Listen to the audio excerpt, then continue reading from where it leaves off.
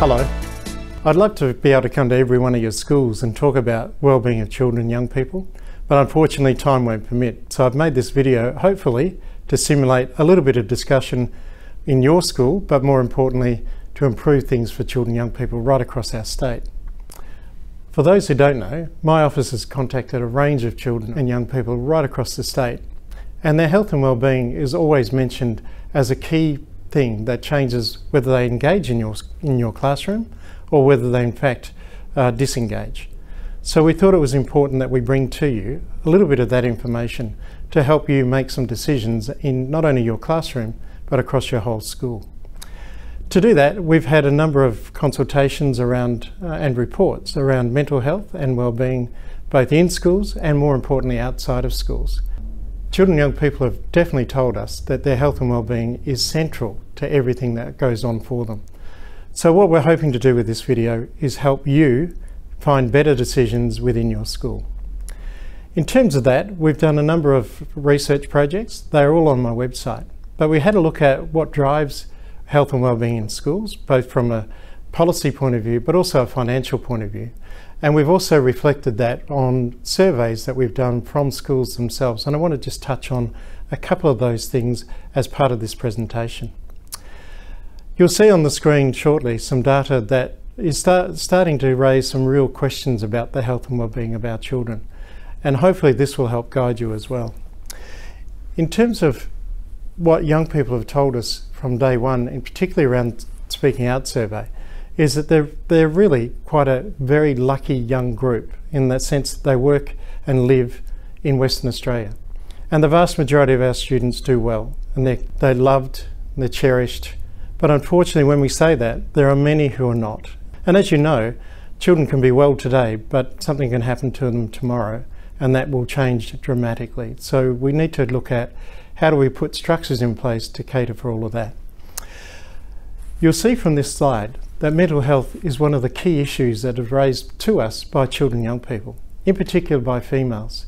And 1 in 5 females in particular tell us their life is not all that happy. And that's in part because of their mental health. But equally, about 1 in 10 boys say the same thing. So we do have a growing number of children that need to be looked at in a way that we haven't done in the past. Equally, if you have a look at particularly around females, the differential between themselves and males is quite dramatic. And somehow we have to look at what is causing that for females. Their mental health and wellbeing does impact on their outcome, it does impact on their learning, and it does impact on their lifelong opportunities. You as educators have an opportunity to change that. The next issue I want to talk about is safety in the home. Safety has shown that it is a real key factor in whether children come to your school feeling healthy and well. You'll see in this graph that almost 10% of our girls say that they don't feel really comfortable at home, and almost 7% of boys. So there are large numbers of children already that are identified are bringing problems to school from home, and it's one of the issues we need to look at more broadly than schools themselves. The next one is health and support.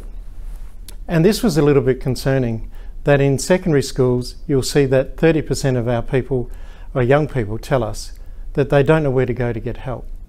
That starts in primary school. It doesn't show up as broadly as that, but it definitely starts. So as educators, what can we do to help young people understand where they can go to get help if they're not feeling right? And that not feeling right can be their mental health, their physical health, or others. But you can see the next bit of that information is that 1 in 2 don't know where to get help in their community. And that in itself is a real problem for us. The next issue is about you, caring teachers. You'll see that most young people will identify that if they feel like their teacher cares about them, they will succeed. But we have large numbers of children already identifying that they don't believe teachers genuinely care. That's something that we need to challenge each other about and see whether in fact we can change the way we think on how we address young people and how they address us. And how do you demonstrate that you actually genuinely care about a young person? The last slide I'll show you in this particular group is around Aboriginal students. And we know that materiality for Aboriginal children does impact on their health and wellbeing, and that is something that's beyond the school gate. But there are things inside the school gate that educators can do. In particular, we can have a look at how we engage their culture and their actual being inside of a school in a positive way. The next bit I want to discuss with you is what you as educators think about what is happening for students and their wellbeing in your schools. We surveyed nearly 177 schools over the November of last year, and your responses were quite consistent, although quite alarming.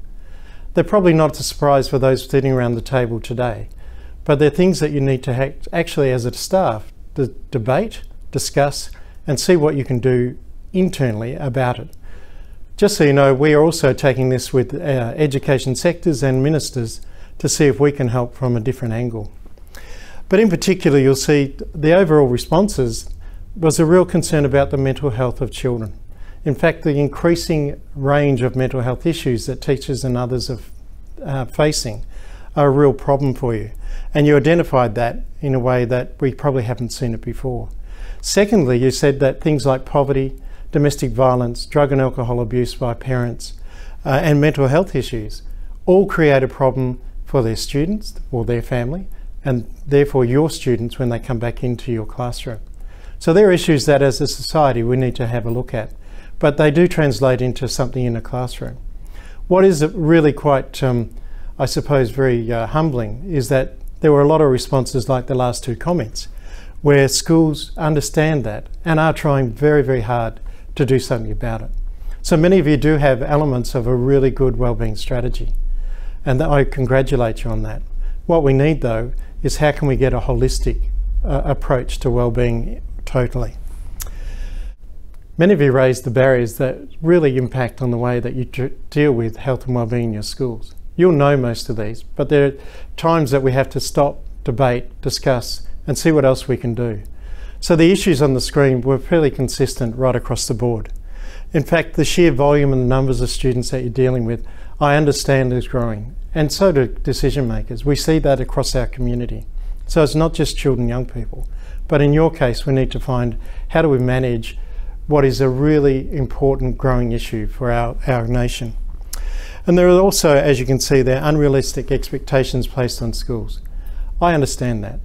Schools are asked to do a lot, but we also know that if you don't tackle health and wellbeing, then you won't get good educational outcomes for students. So it is important that this becomes central to everything that schools do. What I'll ask you to do now is, you've heard enough from me, maybe it's time for you to stop and reflect on a couple of things. They're on the screen. The first one is, what does your student wellbeing mean for your school? But more importantly, what does it mean for your classroom? And secondly, what do you feel is currently working well in your school and promoting and responding to student wellbeing?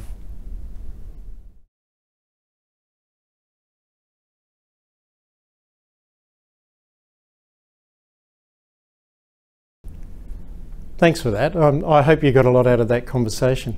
I want to introduce you to a thing called the Australian Student Wellbeing Framework. This is a framework that all ministers have signed up to several years ago, but is very little known in schools. It's a framework that looks holistically at child wellbeing in all schools. And you'll see that it has 5 key areas. There's leadership, inclusion, student voice, partnerships, and support. When I talk about a holistic wellbeing framework, it needs to have all of those issues put in place. So I'm looking at that and saying, how does your school now fit into that? And from your previous conversation, could you actually tick off where it does fit? Because many schools do great jobs. They do things like breakfast clubs, they have clubs after school, they have a range of activities including bullying programs, behaviour programs, but very few have a holistic view of how do we affect or impact on children's wellbeing in particular. This framework, as you can see on the screen, is very consistent, but it is a whole school approach and tries to draw in all of those programs that you have so that it is consistently applied to every child within your school. We all know that the impact of a whole school and wellbeing approach in your school will improve all outcomes for students. How do you get there is up to you. We also know the connection between positive student wellbeing and learning outcomes is crucial. So again, when you start your learning programs, how do you actually make sure that the well-being part of it is actually front and centre? Can I finish with a couple of things? Firstly, there are a whole range of resources for you to help you guide your way through this important area for children and young people. They're on the screen now. You'll see that we have a range of discussion papers, particularly those supporting schools and student well-being. We also had the findings of the survey that you may be interested to see what other schools have said in this space. And I know when I showed it to the 3 sector heads, they were really keen to have a look at what schools were reacting to and so forth. The other thing that you may see there is the Speaking Out survey, and also some what we call data briefs that you can have a look at in terms of getting into more detail from what children and young people are saying about what's happening. I'll leave you with a link to the framework, because that may give you a real good sense of what is a wellbeing framework and how do you as a school actually put it together. Finally, I'm going to leave you with 2 simple questions for you to debate as part of your discussions today. The first one is, what could be done at your school to improve your approach to student wellbeing? And I know we're all about continuous improvement, so I'm sure there are things that you can do. And the second element is, what are your next steps to strengthen or embed a whole school approach to the wellbeing of your school? I wish you well with what you've got. I'll leave my contact details on the screen. Please feel free to go to our website. Everything is free. And we really encourage you to let us know how you got on with forming a really solid wellbeing framework for your school and your students. Thank you.